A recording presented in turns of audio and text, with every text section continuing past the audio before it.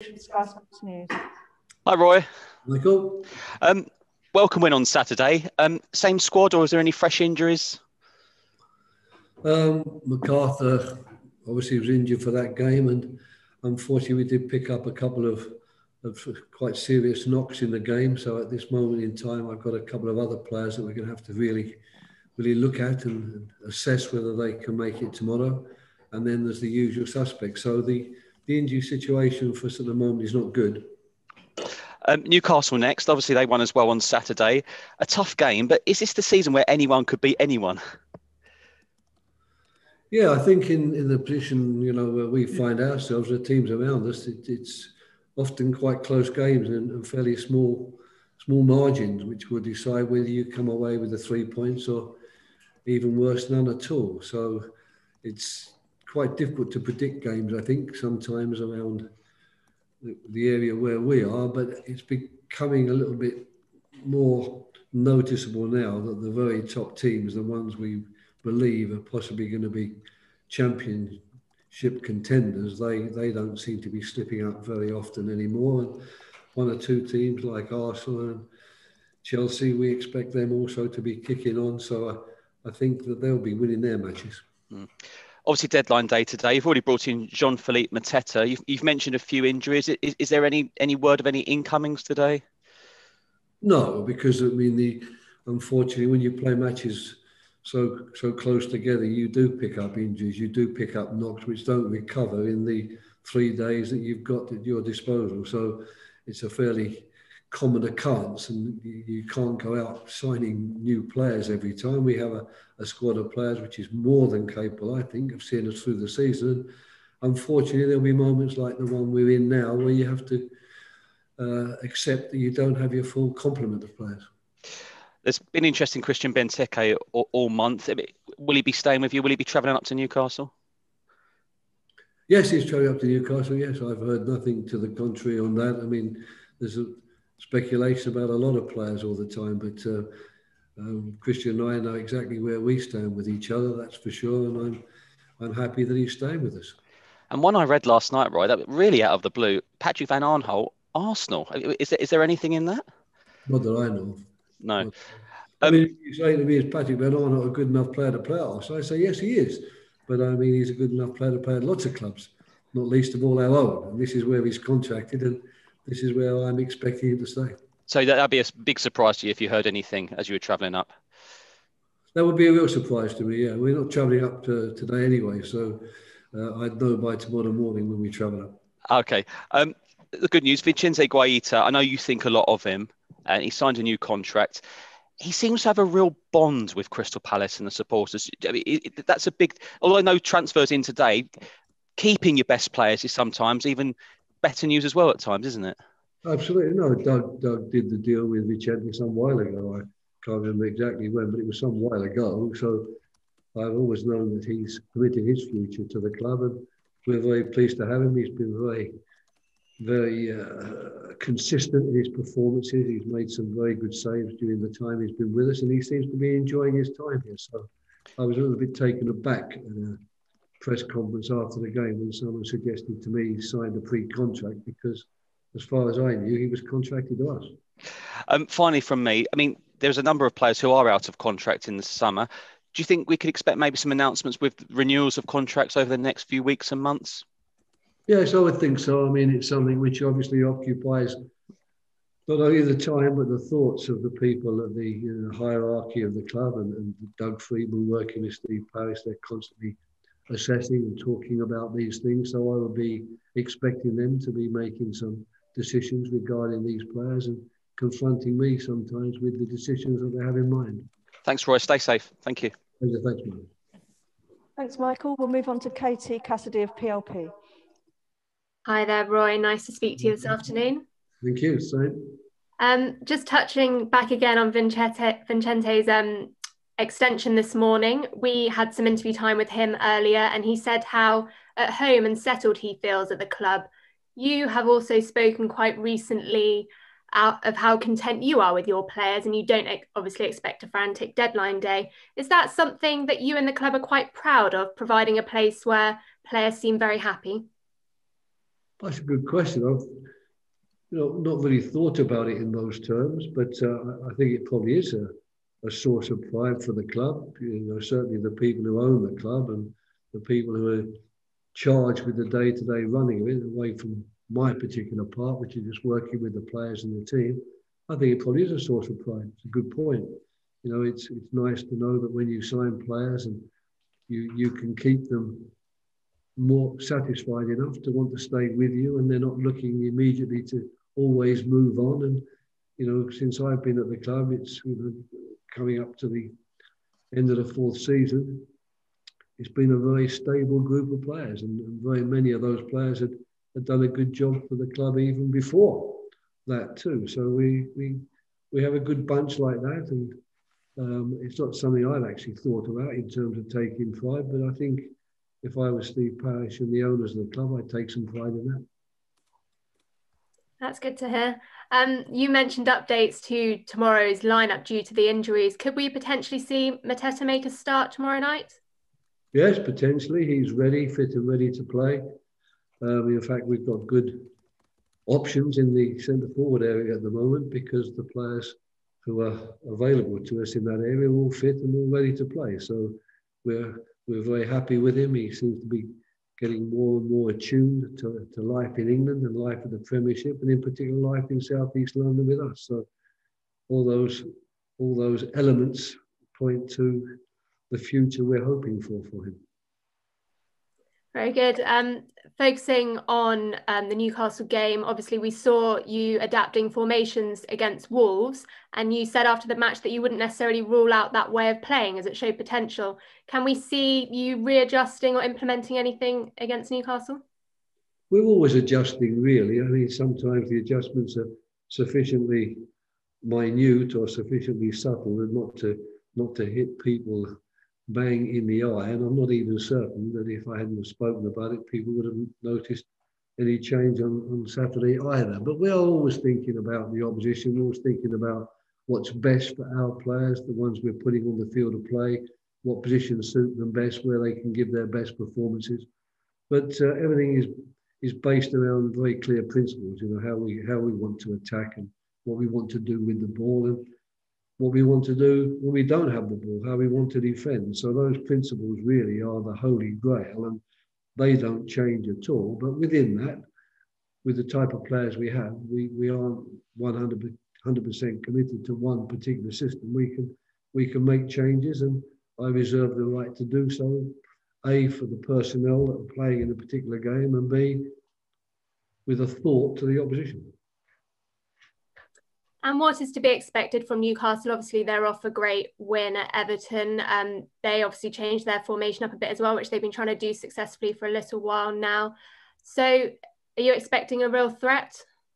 Oh, absolutely. I mean, they've got some very good players, and Steve Bruce has been very unlucky during a period of time because very many of those good players that he obviously trusts and would like to see on the field have not been available to him.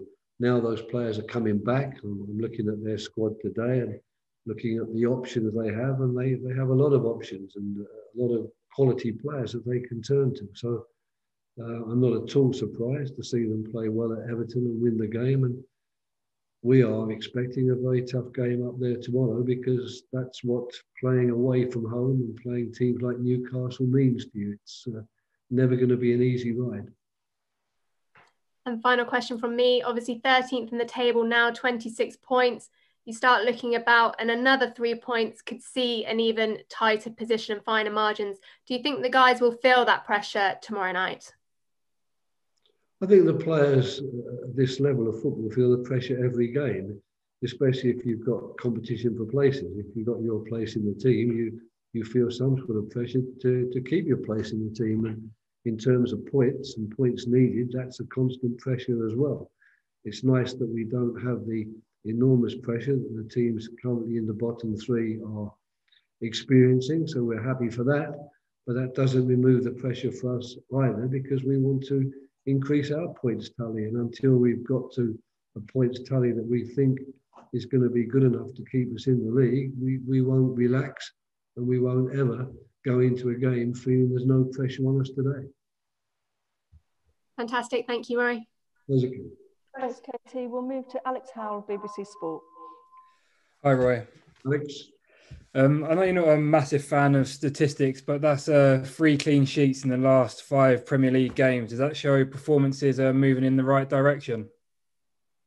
Yeah, but we let him fall at Man City, unfortunately. So that's ruined any real desire. And we let him 3 against West Ham. So for me, I always juggle those things together. Yes, I'm happy with every clean sheet. 3 out of 5 is good.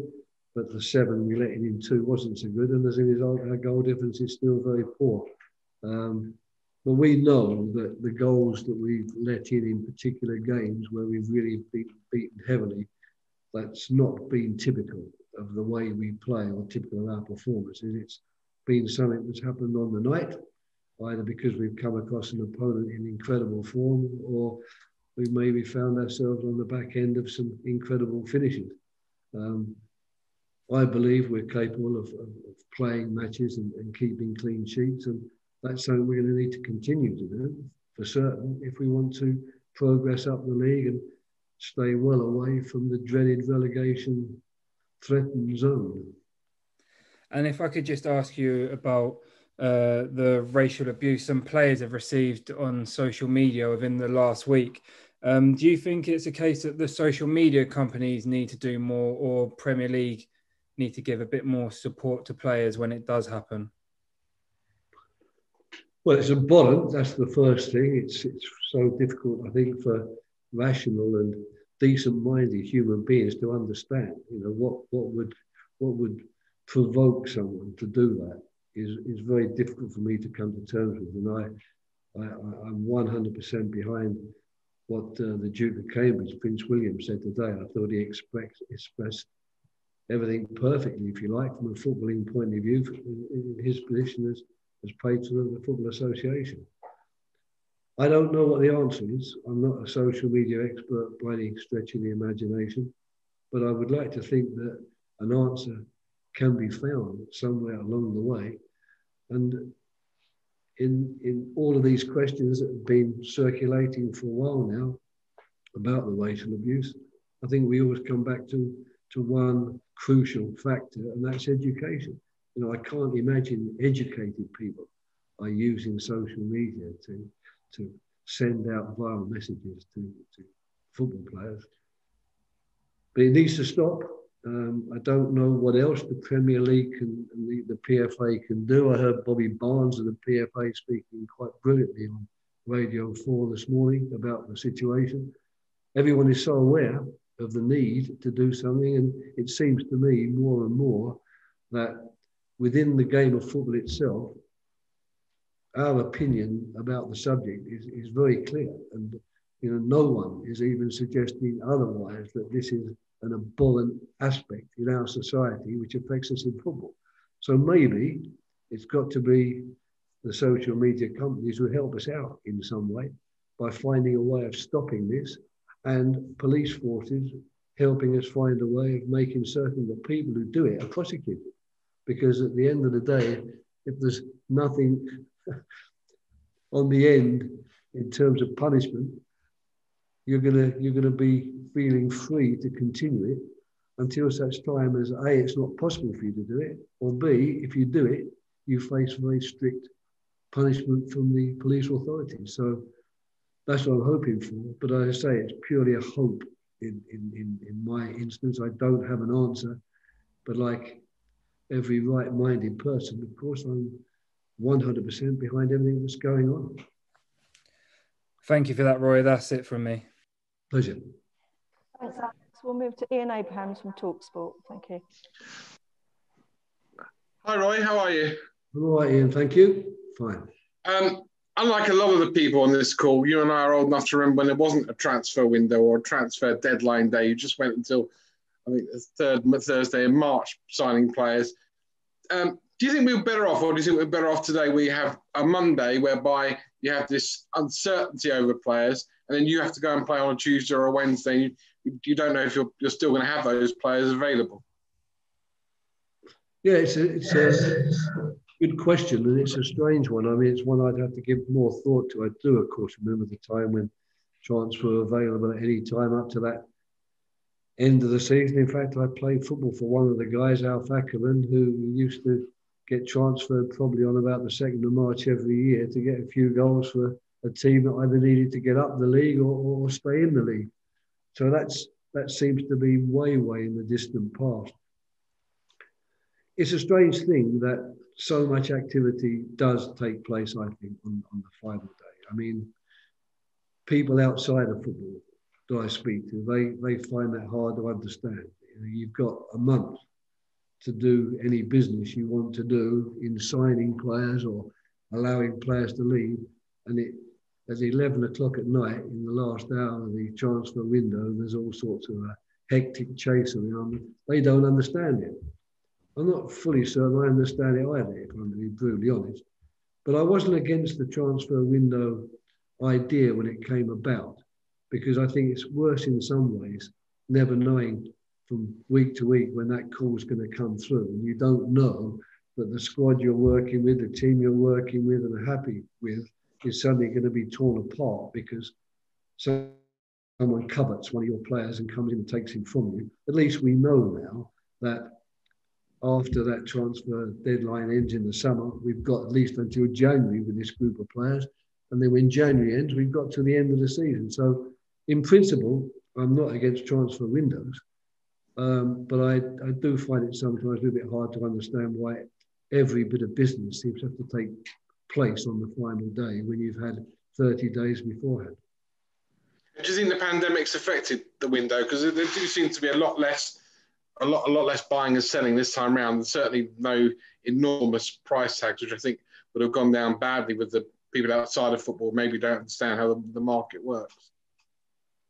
No, I wouldn't want to get involved in that, but I mean, I do think your point is very well. I think the COVID virus crisis has caused an enormous amount of damage, if you like, to the football clubs. I think they've done ever so well to keep going and to shoulder the losses, which not having any fans and losing some sponsorship money has caused. So to keep football going at a definite financial cost, they deserve an awful lot of credit, as does the Premier League. So I'm not at all surprised that there isn't quite the same amount of money to go splashing out to improve your squad and bring in new players. I think everyone understands. You have to cut your cloth according to the size, and at the moment our size is dictated by the fact that there's not such a lot of money to use, and that's why we're seeing more loans in order to in some way spread players around, and the amount of transfers that are taking place in this transfer window where one raises an eyebrow and thinks that's a lot of money the club has spent there. We're not seeing it. And because of that, do we have to, someone like yourself and Ray Lewington, who rely on coaching, bringing through young players, actually making a player better? Are we now going to see going forward, maybe in the next few years, that particular style of coaching rather than the manager that just goes and buys a ready-made team? I'm not going to name names on that. Well, I think the balance has always been there in that respect. And of course, to survive in this league is so important financially for all the clubs, and to be in the Champions League or the Europa League for certain others that have got ambitions to win the championship. I think there's always going to have to be a balance between making certain that you can achieve your objectives, and that might mean finding very good players playing in the country or abroad that you know when they come in will make a big difference. And you know, we've seen plenty of examples of that in recent times. But I don't think that the Premiership clubs have in any way forgotten or been nonchalant about their own academies. We certainly aren't here. You know, we believe strongly that it's important that we do try to bring players through for two reasons. I mean, first of all, there isn't the obvious financial one. If you can find a player of the quality you're looking for, it might mean you don't have to pay such a lot of money to replace him with someone from outside, but also in terms of the community as well. You know, I think supporters and people who support their clubs, there's still a local feel, and I think they enjoy seeing someone who's committed his future to the club when he's been very young and has worked hard in his academy days to reach the first team. I think there's a lot of pride that supporters take in those players, and I would say, if anything, that we're producing more players from our academy, and teams are using players from their academy much more today than they were certainly 10 or 11 years ago when I came back to England from abroad. The final one, it's kind of in two parts. Firstly, you and Newcastle both well clear of the bottom three, so I wouldn't have said you've got anything majorly to worry about unless you think I'm wrong on that. And secondly, a month ago, we all said that anybody could win the league this year. It's wide open. Within the space of 3 weeks, Manchester City seems to have changed all that, and everyone says they're expected to go on and win it. How quickly football changes. Yeah, we know that. You said you've been in it a long time, and so we can both agree on that. But there's been no doubt in my mind from the very start, Man City and Liverpool are two teams with incredible squads, incredible managers, incredible talent. So I certainly wasn't one of the people who was going to line up and join that queue for the first time they lost a couple of games or the season didn't start exactly as they wanted, to start crying, you know, they've got no chance anymore. For me, those two teams have always been the team to beat. But of course, the teams behind them are making a much stronger effort and have started so well that I'm pretty certain that it's easy for me to sit from a distance and not have to worry about Liverpool's result or Man City's result. Just take it for granted that they're probably going to win. But for Jurgen Klopp and Pep Guardiola, I'm pretty certain they suffer the same sort of anxiety before games as I do with Crystal Palace, and it's by no means evident for them. But from my comfortable position, seeing them from afar and enjoying watching football, I think that for the teams behind them, they're the ones to catch. And you'll have to work hard to catch them because they're both very, very good teams. Brilliant. Good luck, Roy. Good to see you again. Pleasure. Thanks. Thanks a lot, Ian. Okay, that concludes the broadcast section.